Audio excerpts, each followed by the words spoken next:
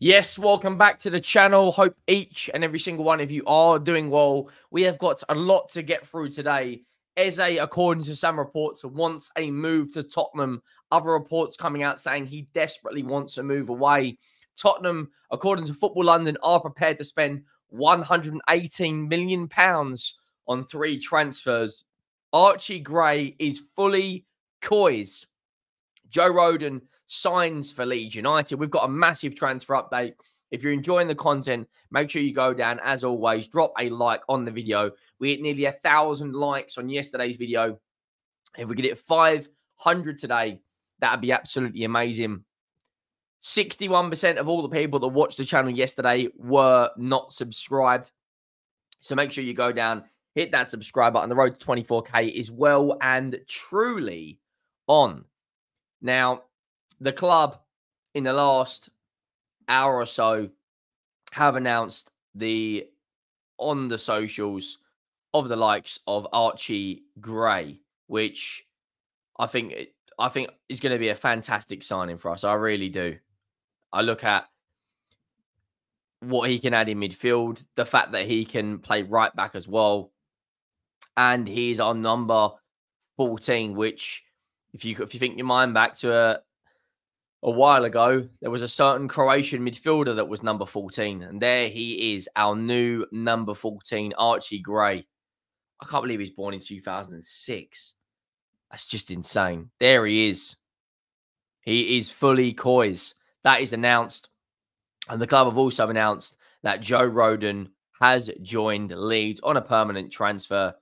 You know, wishing all the best for the future. Hope he does well. Hope Leeds come back up to the Premiership. But there you go. So that is so far this transfer window.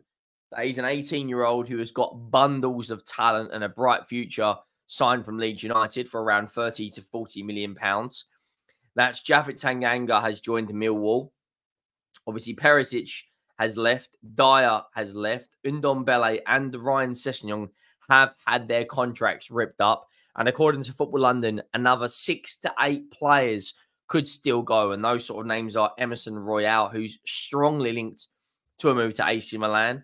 The likes of Manwar Solomon and the likes of Brian Hill. Højbjerg, Lo Celso. There's a lot of players that could still leave this football club in due course time. But look, so far, I think it's a very, very positive start to the window. And Langer, according to The Athletic, was in daily contact with Archie Gray's camp for weeks as Tottenham pursued the transfer, pushing to get it done. And now Johan Langer's next target, according to reports, is Jacob Ramsey. Now, one thought I've naturally got now, the fact that Jacob Ramsey is on the radar, is obviously the Conor Gallagher situation, according to Dan Kilpatrick, probably is not going to happen now. David Ornstein has come out to say that Archie Gray will be a midfielder despite his versatility. So now I've got a potential scenario here. Archie Gray will replace Giovanni Lo Celso, or Archie Gray will replace Højbjerg, and Jacob Ramsey will replace Giovanni Lo Celso, which means next season the 8s could be Bentancur, Jacob Ramsey, Sarr, Bergvall. The 6s could be Gray and Bissouma and potentially Sarr. And the 10 would be, hopefully, Eze/Maddison. That midfield has a lot more balance because there's different profiles in there than a Højbjerg, Lo Celso, Bentancur, Bissouma and Sarr. I think the midfield, adding the likes of Archie Gray and Jacob Ramsey, gives us a lot more balance. Plus, because of his versatility, he can also give cover to the likes of Pedro Porro. Another right-back who is being heavily linked with Tottenham at the moment.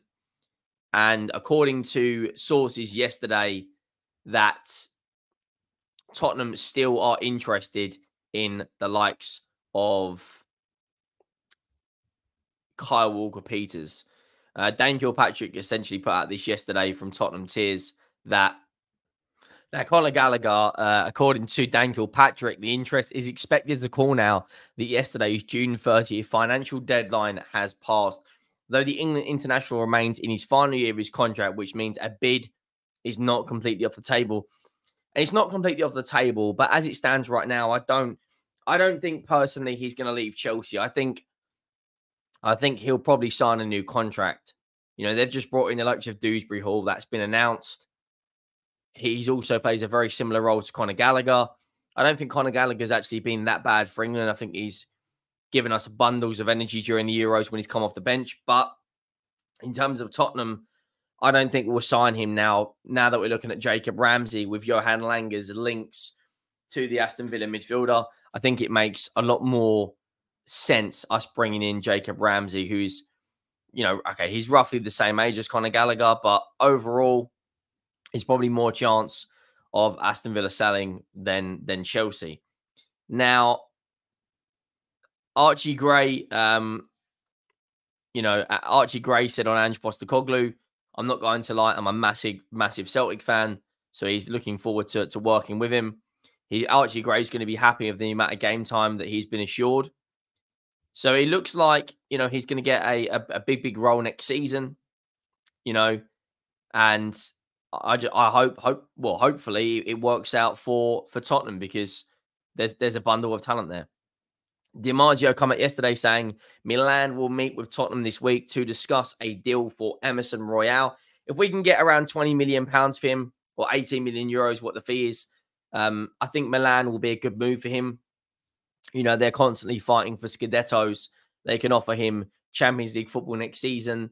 He probably fits the Italian style of play more. It's a little bit slower. Fullbacks genuinely are a lot more attacking over there. You've got the likes of Teo Hernandez, the likes of Dimarco.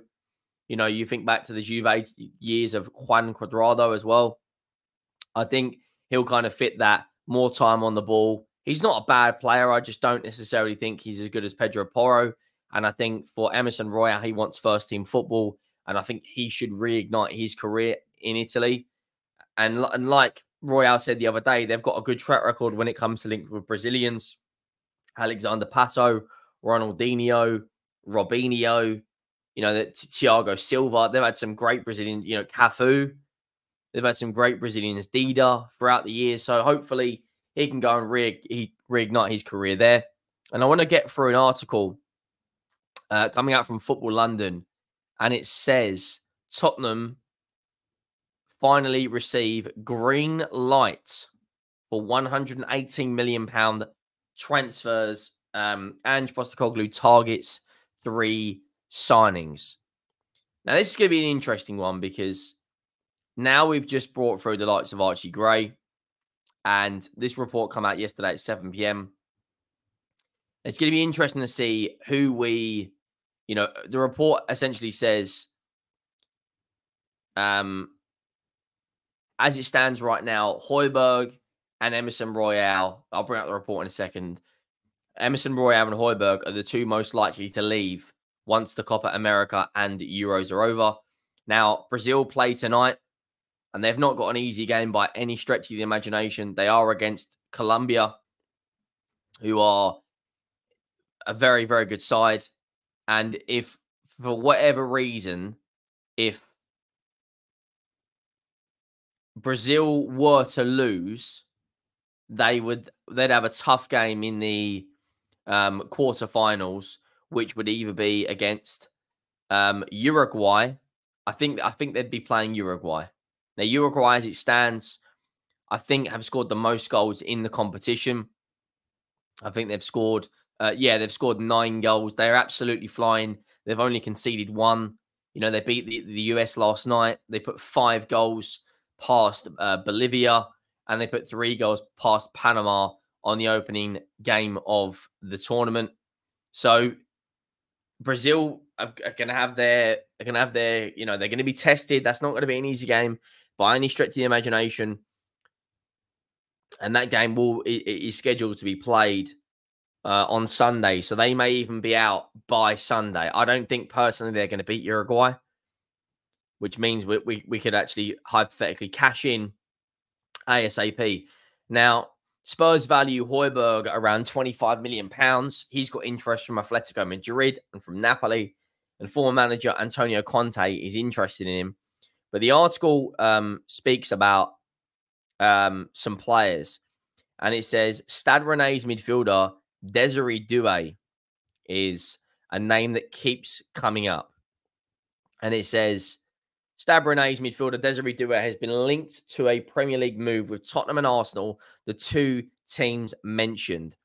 Following an excellent breakout season in France, the 19-year-old has been given a €40 million price tag, which is £33.9 million, placed on his shoulders. While Postecoglou is aiming to build a young and exciting team, signing the 19-year-old will be a sensational coup.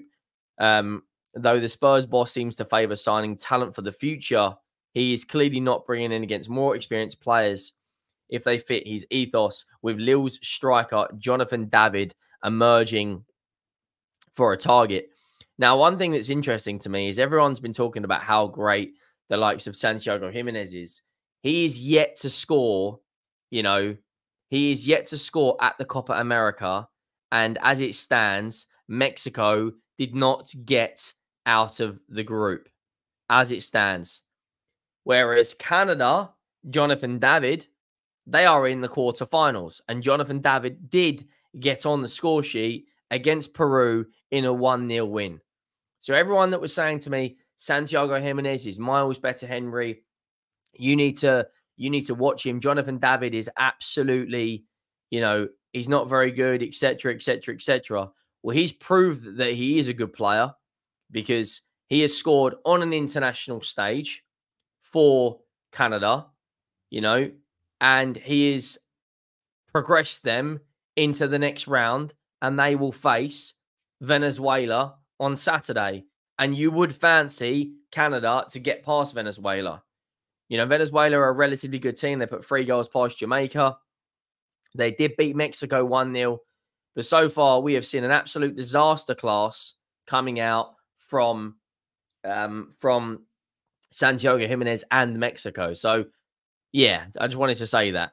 So, Desiree Doué, let's speak on him before we get to Jonathan David and the rest of the article. As it stands right now, I'm a fan. I'm a fan of both Desiree Doué and of Jonathan David. And if we could get both of these done, then I would be over the moon with that. He's 19 years of age, left winger, bow-footed, can play on the left, can play on the right. He can also play as a number 10. He will be going to the Olympics with France under Thierry Henry. Contract expires June 30th, 2026. He last signed the contract August 7th, 2023. His stats overall last season, he has played his career stats. He's got 90 games, 9 goals, and 8 assists. He's come through René's academy, and now he's gone all the way up to the first team. And last season, I think he played 30. Was it 35 games? I think he played in all comps, maybe more.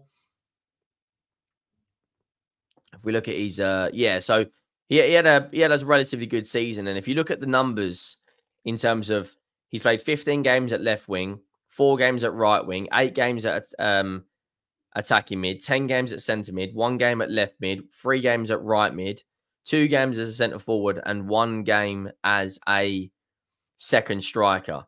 So he's very, very, very versatile. Played 43 games last season, 31 in the league, 4 goals and 5 assists. So it's a relatively good return for a 19-year-old. He got 10 GA in 43 games. Does have Europa League experience. I'm a fan. If we could get rid of the likes of Manuel Solomon and Brian Hill for around €20 million combined, and you put €30 million down on a player like this, who has got experience in the Europa League, has got better GA than both Solomon and Brian Hill combined, probably a better player than Timo Werner as well.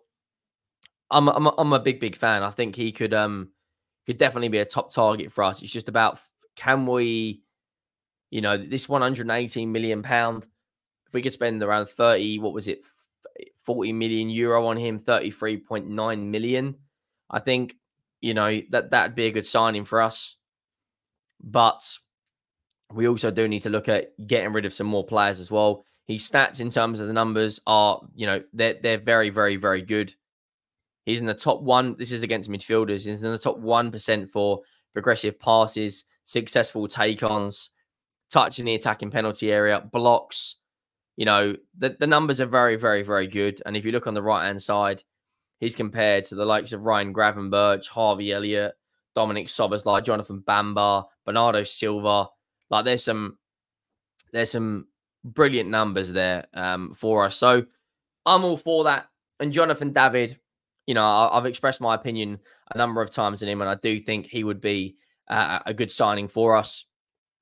We just need to, you know, make sure that we're